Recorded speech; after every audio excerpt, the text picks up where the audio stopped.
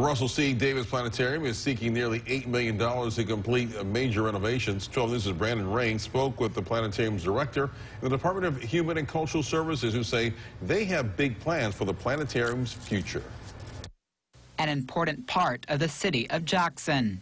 The planetarium is historically important to the local and state community. The Russell C. Davis Planetarium is hoping to come back bigger and better than ever.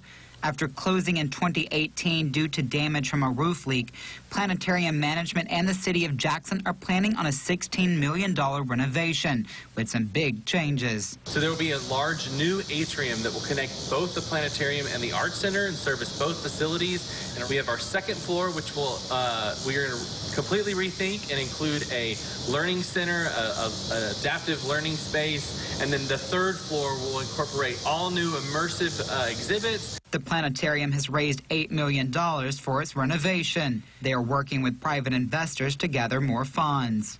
If we can get about 75% of the total package, that will really get us on board for the construction itself. City leaders had hoped to receive $2 million from the state to go towards the project. The Governor Tate Reeves vetoed the plan earlier this year, but they say they haven't given up on getting those funds.